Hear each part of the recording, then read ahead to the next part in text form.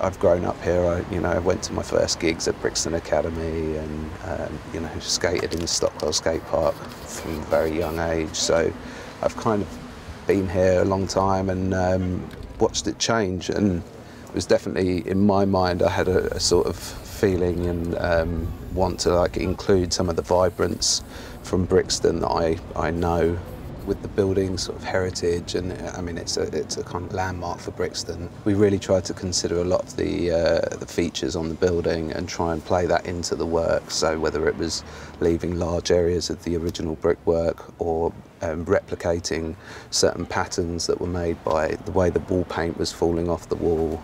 For me, it's important that the wall is telling me what to do, and not that you just go there and put your sticker on the building and then you leave. Because then the painting you do is replaceable to any other building.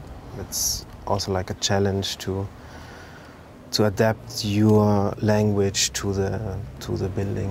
What I noticed from the reaction of the people, that they still like that we kept the original Radius logo, that it's not covered everything.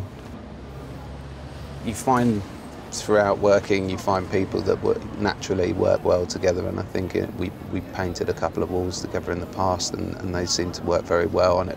And certainly if you've been painting with someone else before, you kind of understand their movements and what they're going to do, and you can just follow on that. I'm so used to the spray can that I don't even think about the movement of my hand, for example.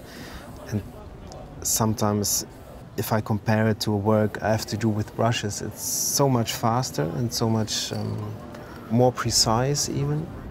It's more about the way your hand and your body move rather than creating some particular line. So there's certain movements you do in your hand. It's the same with sign writing. You know, if you watch someone doing sign writing, it's all about the wrist movement and the way the hand's holding the brush rather than what the brush is doing for you.